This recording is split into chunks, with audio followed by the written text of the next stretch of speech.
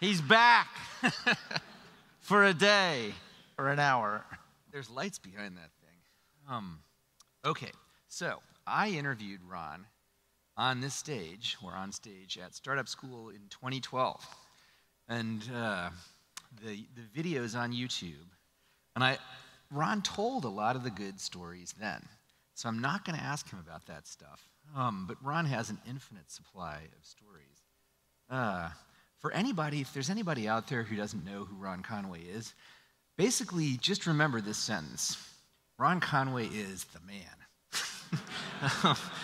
Not in the sense of like working for the man. Yeah, like, not that man. Not that man. The other man. He is like the investor.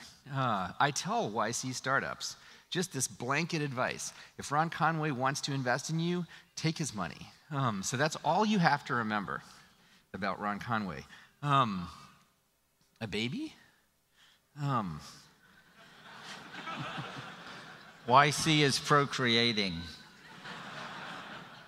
So, Ron is famous for investing in founders. And so I wanted to ask you, when you say you invest in founders, what that means is you invest in people with certain traits. Can those traits be acquired?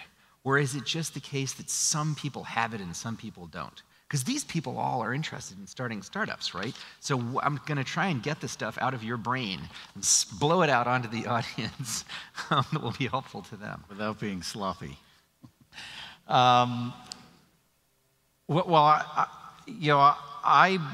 have said before, entrepreneurs are born to be entrepreneurs. And once you're an entrepreneur, you're a serial entrepreneur. You're probably going to start companies for the rest of your life. Or if you're like Zuck or Larry Page, it might be the only company you start, but you are an entrepreneur for life. And I think most entrepreneurs do correctly self-select.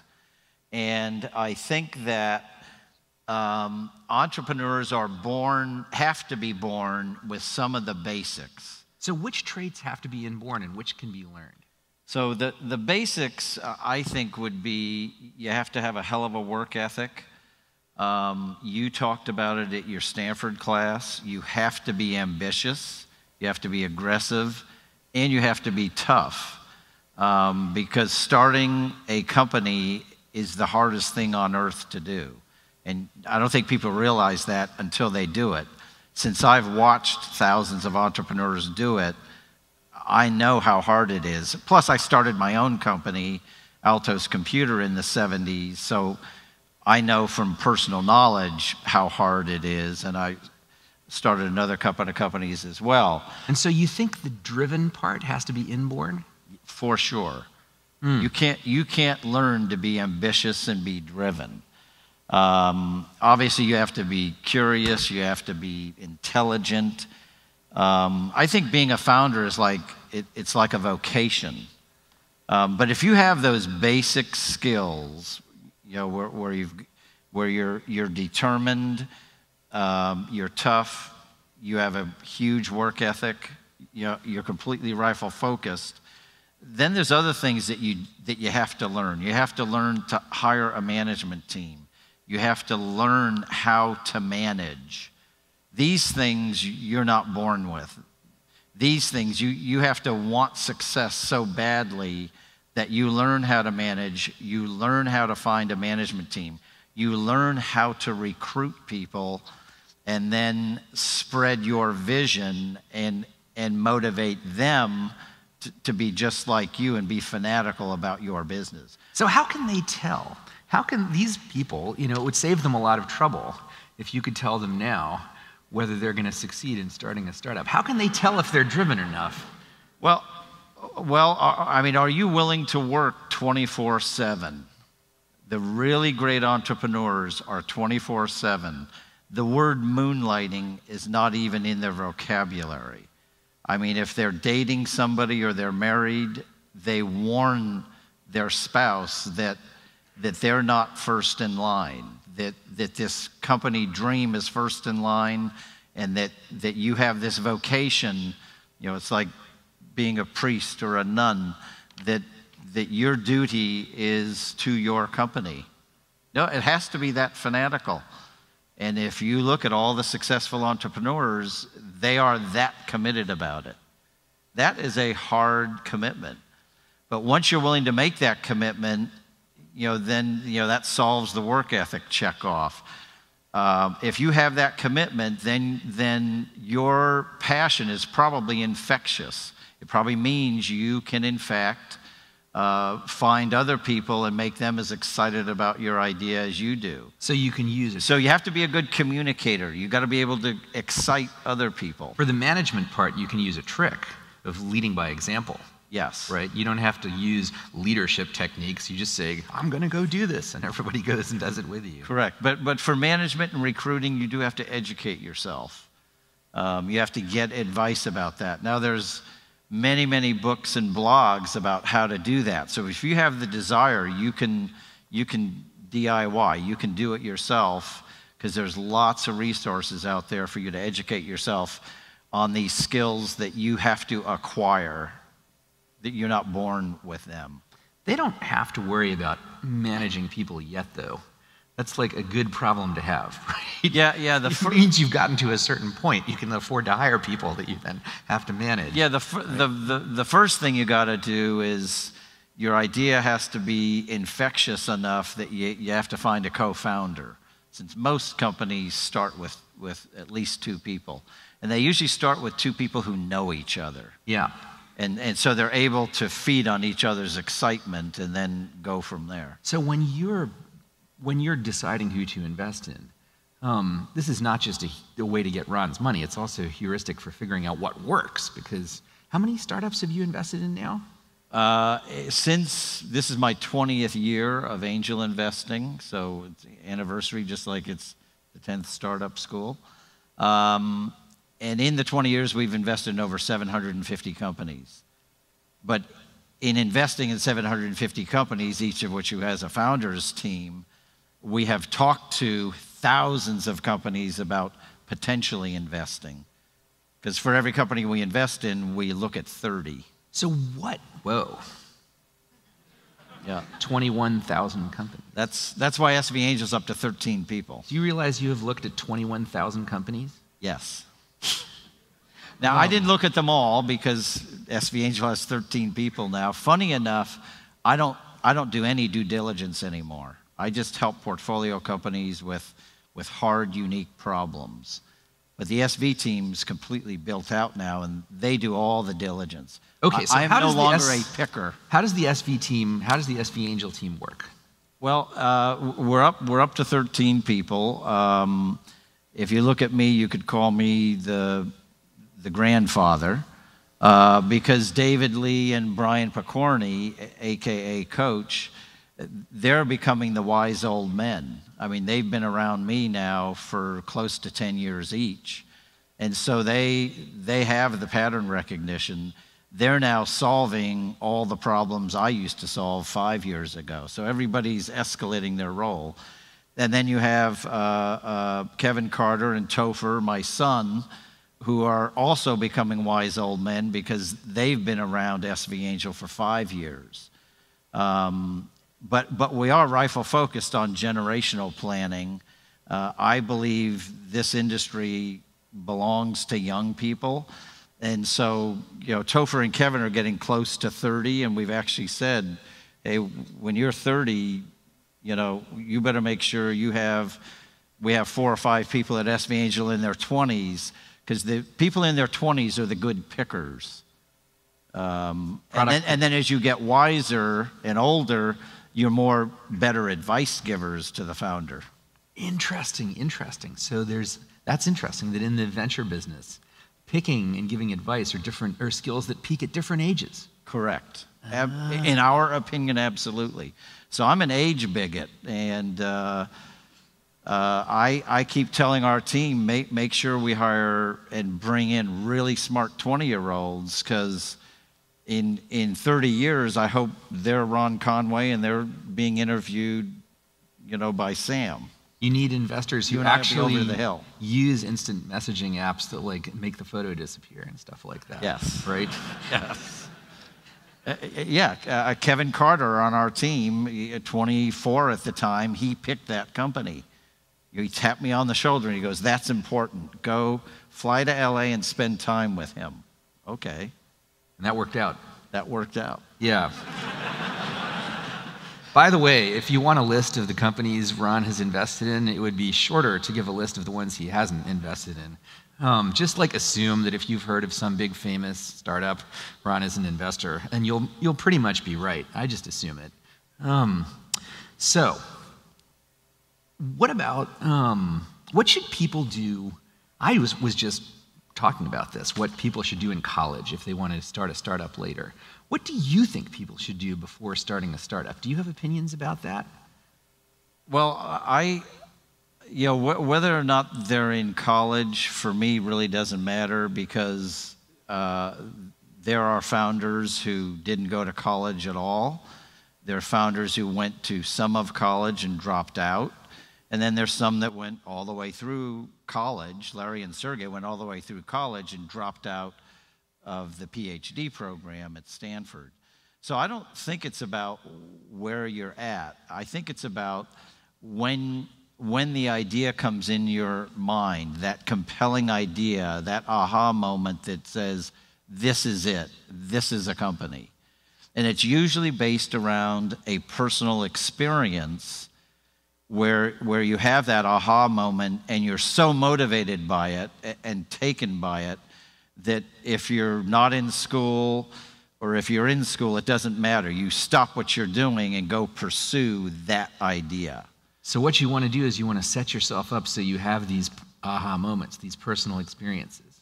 Correct. How do you do that? And you can almost be anywhere for that to happen. I mean, for Chad Hurley and Steve Chen, they were at a dinner party, took a video and found out that there was no easy way to upload that video and just share it with the other guests. With Zuck, it was like, I don't want to go through the physical hard copy Facebook at Harvard. Why can't that just be on my computer? And then 10 years later, why can't that be on my phone? Yeah. So, Sean Fanning, his roommate, wanted to share songs with other people in his dorm. So Sean Fanning hacks together a music sharing app. So it's based around a need and an idea. And that creates the huge companies. In all of the cases you mentioned, the need was the founder's own need. Absolutely. All the biggest companies are based on a founder who had a need, hacked it together, and then said, hey, wait a minute, other people probably want this. And then they start to grow on their own. Notice what you said.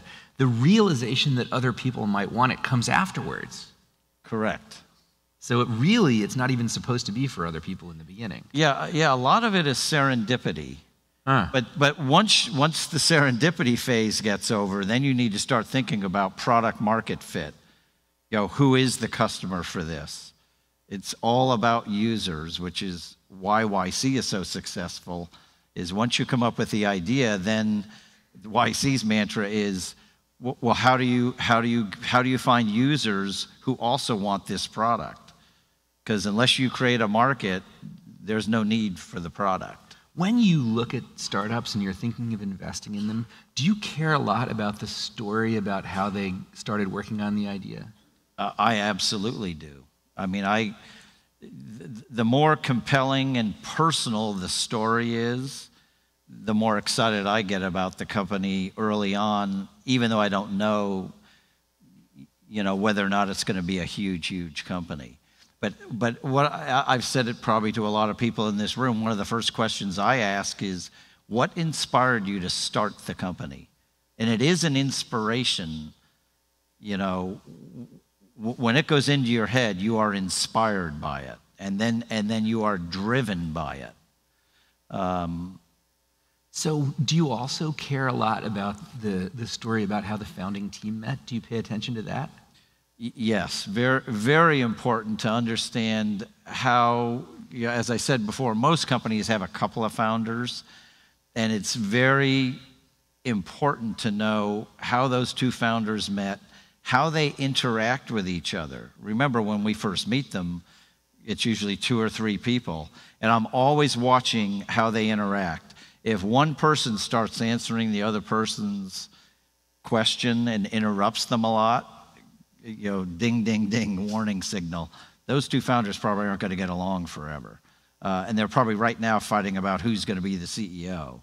When in the early days, it doesn't matter who the CEO is. It matters if you can find users and you have a compelling product. So how can these people, like they're interested in starting startups, how can they find potential co-founders when they have someone they're thinking of starting a company with? What sort of filter should they apply? How can they tell if this person would make a good co-founder? Well, most co-founders that, when I think about this, most co-founders are collaborating and end up coming up with the idea together.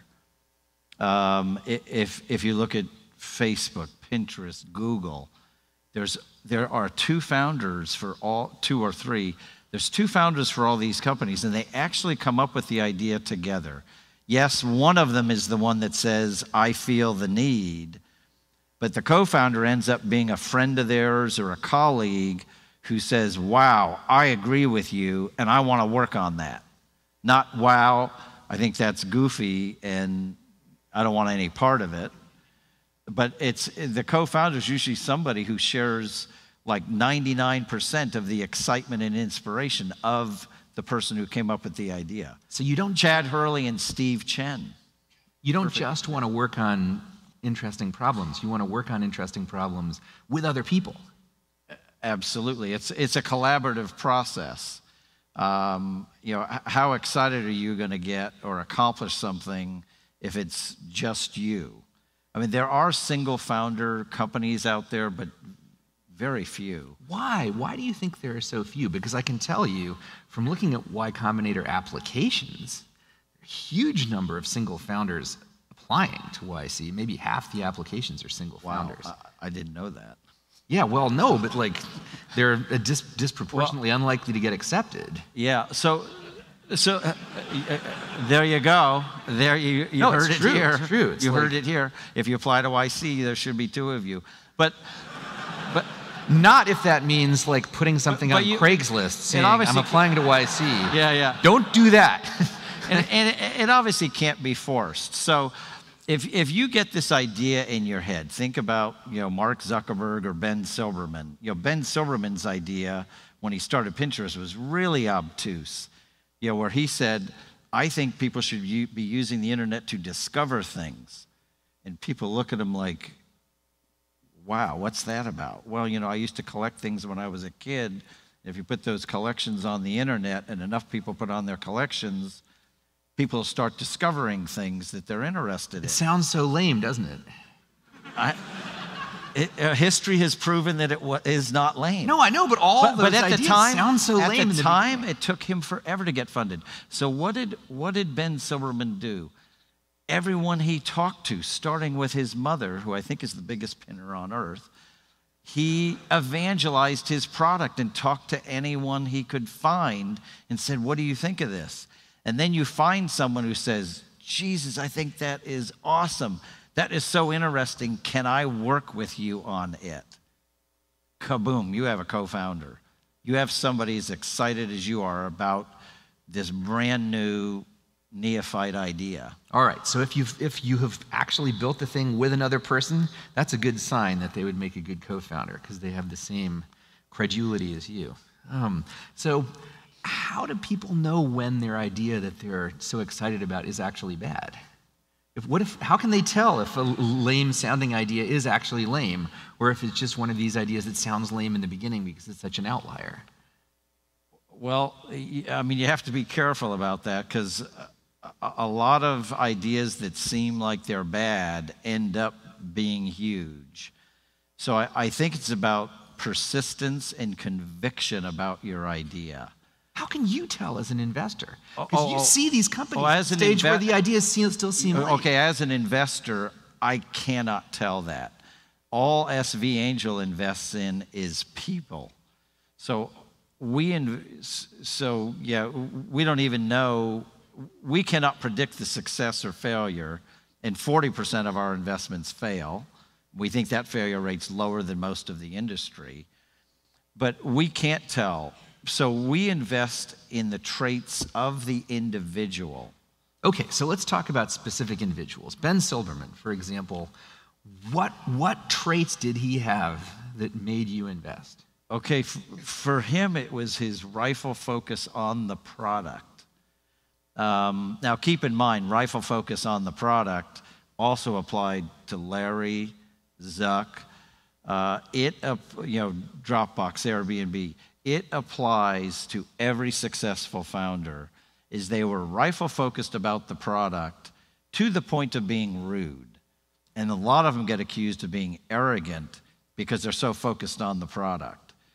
Because other people will say, hey, will you come to this event, or will you get interviewed by the New York Times? And they're going like, why would I ever want to do that when I can make my product better?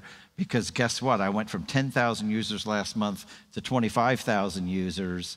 And in the next month, if I can get it to 50 or 100,000 users, why would I want anyone to distract me with anything else? And that focus on the product is what builds huge companies, and it's so contagious, other people want to come join your team and help you. But some of the ones that were counterintuitive would be like an Airbnb, like they want me to share a room in my house. But the 2008 mortgage crisis in New York helped Airbnb, because in New York in 2008, there were thousands of people that if they didn't rent out a room in their house, they were going to be foreclosed on. And that was the mushrooming of Airbnb. And then, lo and behold, they found out that every single person on earth wants to do this. Yeah, it's sort of this movement. It's a worldwide phenomenon. Dropbox would be another example. I already have a storage device. Why would I want to move to the cloud? What's that? Do you remember when you first met Drew Houston? Yes. What was it about him that you liked? What traits did he have? Well, shame on me. I didn't invest in Dropbox right away. So I was, in that case, I saw a great entrepreneur, and sometimes we do get over-opinionated about the idea, and that is always a mistake when we do. Dropbox and Airbnb, we love the founders. Geez, that idea. Well, the idea is not our job, in my opinion. Our job is to invest in great founders. I know this sounds like an insulting question, but it's really interesting. You've been doing this for 20 years. Why are you still making this mistake? No, but I mean, it's interesting, right? There must be like this really powerful magnet, like pulling you off to the side. It's a very risky business. And since the beginning, SV Angel kind of invented the portfolio approach to investing. I always intuitively thought there's no way I'll ever make the right decision every time. So I'd rather make the right decision about a certain marketplace and then go find the 20 best companies and hope that one of those wins. And that strategy ends up, it's a great strategy. And when you started, you had this little niche marketplace called the Internet. Internet software. Right. I'm not joking. Back in 1994 when he started, this was niche investing. In 1994, Mark Andreessen had just graduated from the University of Illinois, had not started Netscape. But in 1994, I had finished doing 3 startups and had dabbled in angel investing and said, I want to do this the rest of my life. I teamed up with Ben Rosen, who was then the chairman of Compaq. And we said, and we both had plenty of gray hair at the time, and we said, okay, let's go angel invest together. Okay, what are we going to invest in?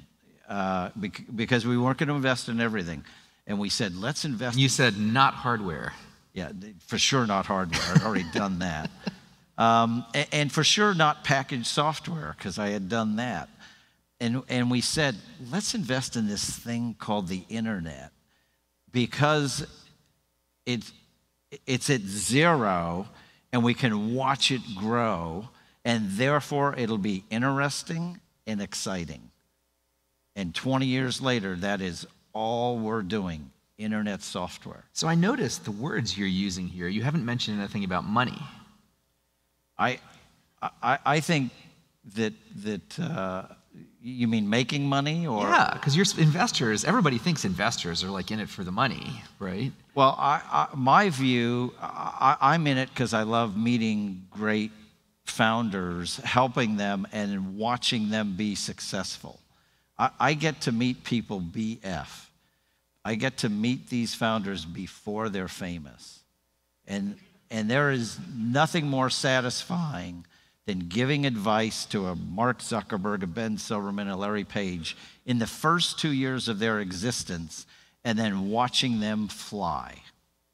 Watching this rocket just take off. Just watch the rocket ship take off and say, wow, I was part of that. I put the first gas in the gas tank of that company. So I think money, fame, fortune, notoriety, that's all byproducts of working your ass off. You know, I noticed a similarity between the way you operate and what you look for in founders, right? The founders aren't in it for the money either. They're just trying to make this amazing product, and the company's success is a byproduct, right? You just are super into these founders, and SV Angel investing in all these companies is a byproduct. And that's why we all like each other. Yeah, it's even though when they get famous, I don't indirection. see much of them, but we are kindred spirits. Does it help you think, as an investor, to have been a founder yourself? For sure. Because I know how hard it is. So if I hadn't founded a company myself, I wouldn't feel like I had as much credibility. Well, I meant more, does it help you pick people? Because you were literally looking for kindred spirits.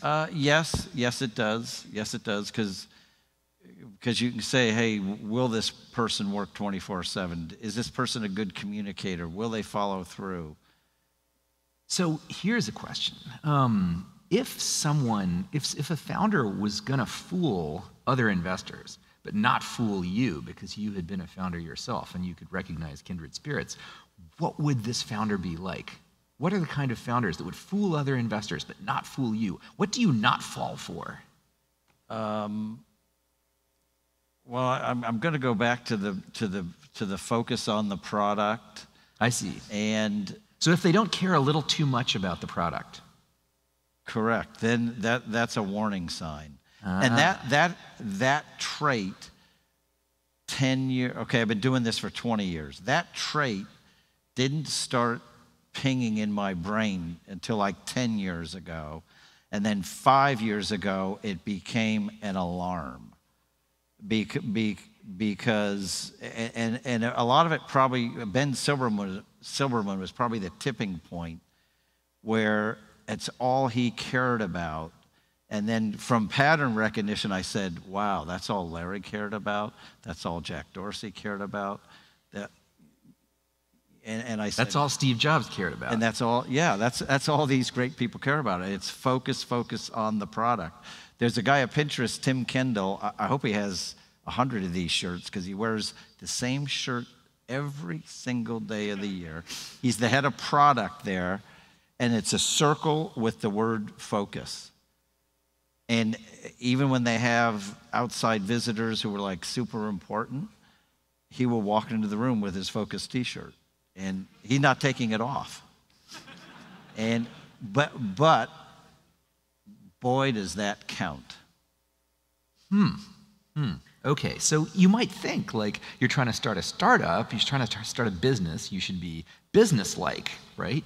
And the lesson here is really you should focus almost too much on the actual product. Yeah, because if you focus on the product, obviously the only way to measure success of the product is users, and you will keep tweaking that product until user growth starts to explode. And then you jump for joy and go for billions of them. So you focus on the product and the business follows. Correct. Okay. So what do young founders specifically get wrong when they start companies? If you see a young founder and you think, oh my God, that's such a noob mistake. These guys look promising, oh, but they're so young, they're doing X, right? What do young founders do wrong?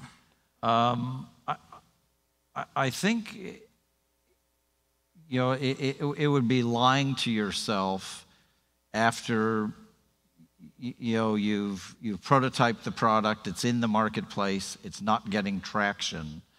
It's not admitting that, guess what, it's not working. And it's great if the founder says, hey, stop the train. This idea is not working. What do we need to do to make this idea work? Because success is binary. You are either successful or you're not. Your product is getting traction or it's not. And if it's not getting traction, the sooner you admit that and start doing things about it, the better off everybody's going to be. So they're too prone to remain in denial. Correct. And when they get older, they've learned to realize this warning signs of denial. That's true in many domains, actually. So just being honest with yourself. What's funny is your team will recognize it and admit it before you, but of course they would never discuss it with you. So when you say, hey, guess what? You call everybody in and have a come to Jesus meeting and say, this is not working. Everyone in the room in their heads is going, oh my God, the founder knows. This is awesome. This is awesome. Now we're a team. Now we can go do something about it. And the founder thinks morale's going to go down as a result of this meeting, when in fact morale explodes because the team says, Jesus, we're in trouble, but we all know we're in trouble and we're all going to figure it out together, not the founder by themselves trying to figure it out. You know what that reminds me of? It reminds me of what happens when you fire somebody. Where you remain in denial about it for a long time. Yes. And then you finally do it and you fire them. And you think morale's going to go down, and actually everybody's delighted because they knew this person was morale goes terrible. up. I would say firings and layoffs. If you're running low on money, you have to face the fact and you have to lay people off.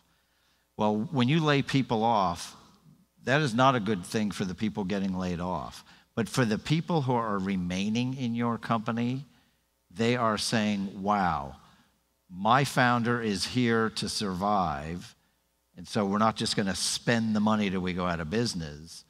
And when you lay people off, you tend to lay off the deadwood.